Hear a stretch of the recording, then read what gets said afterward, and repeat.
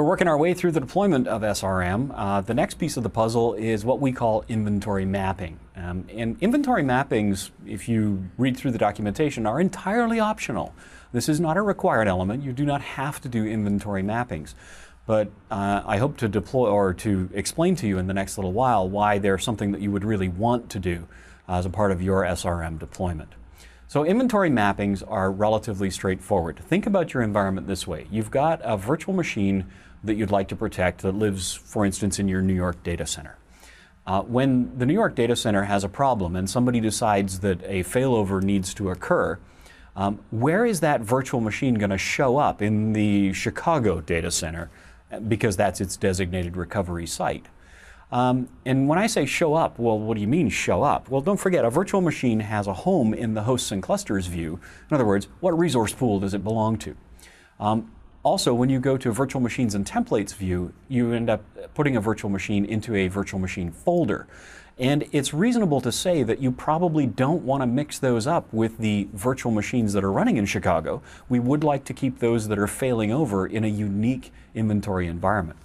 And what this allows us to do, what inventory mappings let us do, is they let us take those objects. So anything that lives in a resource pool called 123 is going to fail over into a resource pool called 456 or something like that. I mean, your naming is completely up to you. The mapping is what ties the two together. We do exactly the same thing with networks. So it's reasonable to say that I've got a production network in the New York office, but I maybe don't want my virtual machines, when they fail over from New York over to Chicago, to actually show up on the Chicago production network. We may want them on an isolated network unto themselves. We may need them on a completely different VLAN. And the way we're going to do that is we're going to deploy what we call inventory mappings, which are essentially placeholders which say when this machine fails from the protected site to the recovery site, we're going to place him on this network.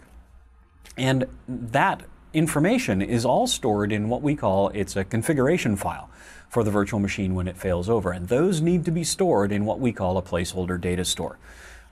So as I said earlier when we introduced this module, if the virtual machine has one of these elements which is not completely mapped, then when you go to protect the virtual machine, when you go to list that VM for protection, you're going to be required to go in and solve that problem. In other words, I'd like to protect my database server in New York. If I don't already have his network mapped, then when you go to protect it, it will ask you, it will come up and prompt you. And I don't know, if you're kind of like me and I'm going to protect 50, 75, 100 virtual machines, then I don't want to have to go through that manually. I'd like to say, do this, and from there on in, if I protect a VM that's connected to this network, it will automatically be connected to that network when it fails over. And the same principle applies to virtual machine folders and also resource pools. Okay, so the demonstration that we're about to embark on is going to show you exactly this. We're going to walk through configuring inventory mappings. So we're going to look at the resource pools, we're going to look at virtual machine folders, we're going to look at the network mappings. We're also going to configure those placeholder data stores.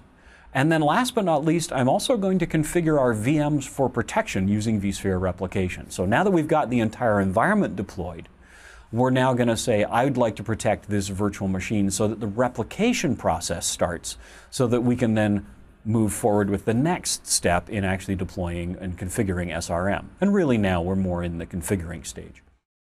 So inventory mapping is the subject on the table right now. So if we select our site, go to the vSphere replication dialog box, we can see that we're finished with all of that stuff. We got the green checks beside all of those, following on from the last piece.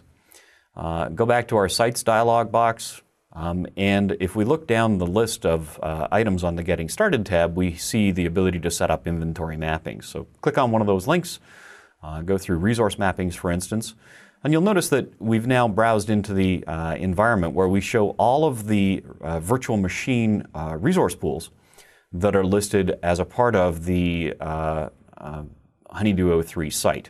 So what we're going to do is we're going to configure an environment whereby we create a mapping for the protected services over to the recovered services on the opposing site.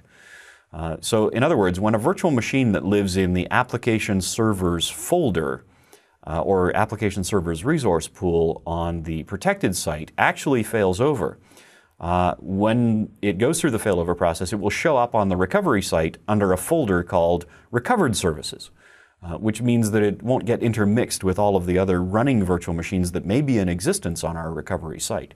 So we simply proceed to map through all of the various different resource pools in this particular instance to go across. Now that's one page, and those are resource mappings, as we show at the top tab.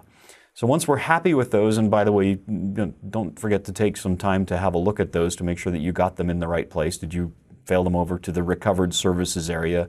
You know, and in this case, it looks like we've got one that's a little interesting. We've got protected services failing over to protected services. And not sure that's exactly what we wanted. So to fix that is simply a double click on that dialog box, or configure mapping again if you choose to do so. And then we can choose the appropriate folder. So, you know, minor items are easy to fix. And the good news is, there we go, showing you the fix. So at that point, the rest looks pretty good. We can proceed onwards and take a look at some of the other items. Recovered services here are not shown as being mapped, but that's no big deal. Once we select folder mappings, we're going to do exactly the same thing as we did under resource mappings. Take any folder that has VMs in it that you expect to fail over and tell SRM into which folder you want those VMs to show up should a failover occur. So here we're mapping protected services to recovered services in the VMs and templates view. Okay? And we would do exactly the same thing on Site 4. Notice that we just selected Site 4, go back and do exactly the same thing in an equal and opposite direction. And the idea being here that we're building out an infrastructure whereby one site is the recovery site for the opposite site, and vice versa. And then network mappings, it's much the same idea. Take any of your your port groups and take those and map those to the appropriate port group on the recovery site. So if a VM is plugged into ProdNet on Honeydew 04, we want it to be plugged into ProdNet on Honeydew 03. And it doesn't have to be ProdNet. It could be some completely different network. That's up to you in terms of how you do the failover process. You may want to have it fail over onto a completely separate and isolated VLAN, but you would need to have a port group in existence to make that happen.